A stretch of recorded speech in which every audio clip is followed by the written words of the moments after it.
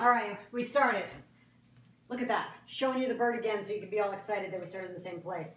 Okay, so gene flow can increase the fitness of a population. Consider, for example, the spread of alleles for resistance to insecticides. Okay, insecticides, bacteria, pests, works the same over and over and over again. There are a couple of them that make it, and because they had a little genetic variation and they made it through the insecticide, so they are the only ones that reproduce, then the next generation has that gene to be resistant to whatever that insecticide is. So, here we have, insecticides have been used to target mosquitoes that carry West Nile and other diseases. They have evolved in some populations that confer insecticide resistance to these mosquitoes. The flow of insecticide resistant alleles into a population can cause an increase in fitness.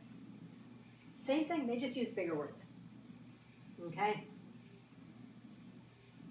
Gene flow is an important agent of evolutionary change. Yes, they said that because you can't have gene flow if you're going to have and reach Hardy-Weinberg equilibrium. Oh, good. That was the cat. He's got an itch. Sorry, either that or an earthquake. All right. So evolution by natural selection involves both chance and sorting. New genetic variations arise by chance. We're going to discuss that. Beneficial alleles are sorted and favored by natural selection. Remember, if it's advantageous in the environment that you're living in, you will be able to reproduce more because you're healthier. Therefore, those genes that allowed you to be more reproductively viable in the environment that you were in at the time allows your offspring to then have those genes. So only natural selection consistently results in adaptive evolution, an increase in the frequency of alleles that improve fitness. Okay?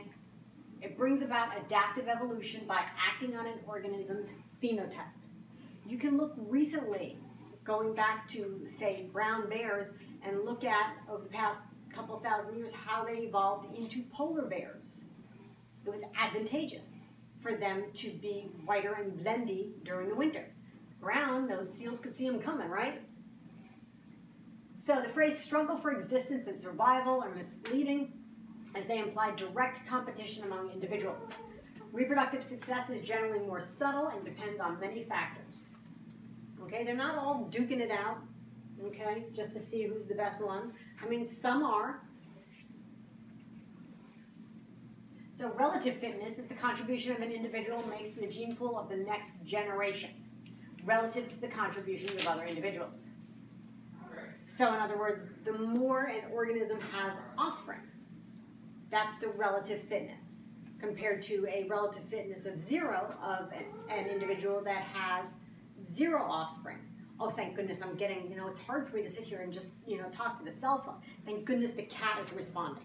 It's like, having a conversation with just one of you paying attention. Yay.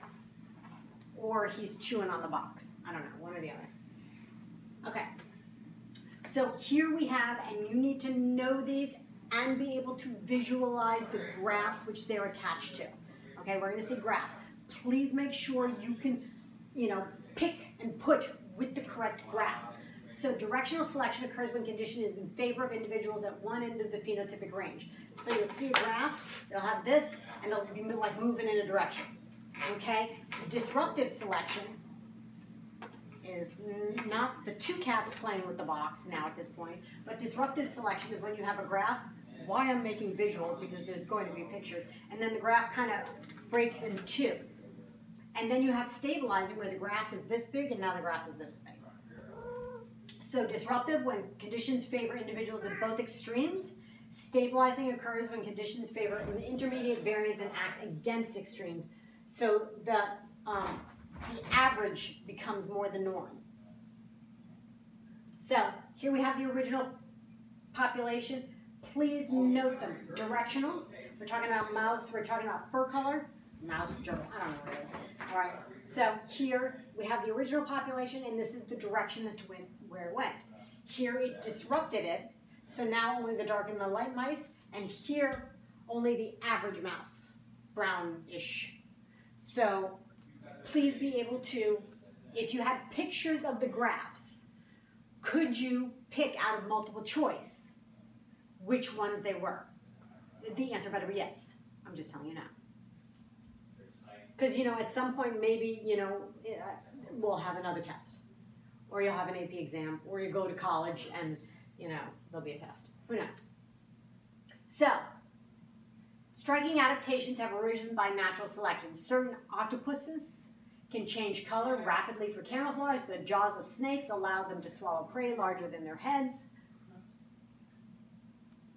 You can Google that. YouTube it. Snakes swallowing things. Oh, or I can turn the page. Okay? Because they got that little ligament and it unhinges. It has to be twice the size.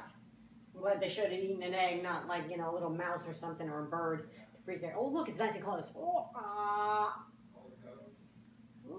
kind of makes me want a Cadbury egg. No? Okay. All right. Natural selection increases the frequency of alleles that enhance survival and reproduction. Adaptive evolution occurs as the proportion of individuals in a population that have traits favorable for the particular environment increases.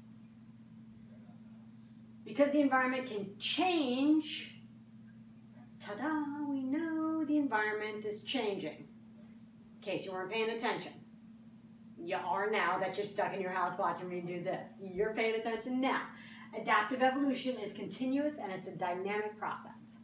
So genetic drift and gene flow don't consistently lead to adaptive evolution, as they can increase or decrease to match between an organism and its environment. So, balancing selection. A natural selection maintains stable frequencies of 2 or more phenotypic forms. Example, heterozygous advantage. Wait, heterozygous advantage? What's the one thing I tell you whenever we have to remember? Sickle cell. I know, and here it is again. You need to learn all you can about that because you can use it in like 90% of the questions they're going to ask you. Okay? Frequency-dependent selection. Heterozygous advantage occurs when heterozygotes have a higher fitness than do both homozygous. For example, sickle cell allele causes bad mutations in your hemoglobin, but also confers malaria resistance. So this is great for if you're in areas where there is malaria, not so great if you live in, I don't know, Iceland. Or it used to be South Florida, but I don't know, with all those mosquitoes moving up, who knows what's happening. Okay, here it's showing you how this works. This is way better than the one I drew on the board. I know, my drawing was not bad, but, you know. There it is closer. Oh wait, if you look, oops, sorry, look. This is it. The one amino acid that's changed. I'm sorry, not amino acid. All right, the one nitrogenous base that's changed. One. Okay, right down here. They're switching an A for a T. That's it. And you're like, they even hook up, but yeah, that makes a difference. We're 5 months of the year. Okay, and here's our mosquito. That's Chester, in case, shh, I'm talking. Not you, you're not contributing at all to this. He's not done. I'm sorry. He's playing with a piece of fuzz. Like having an announcement. There are mosquitoes. There are children with sickle cell. Okay.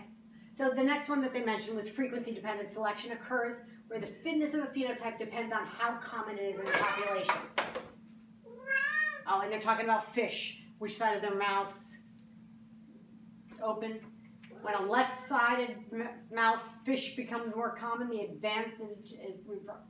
Really? They couldn't give us something that we could like look at and go, oh yeah, I get that. Please let there be a picture. There is, oh look, see? Right-sided, left-sided.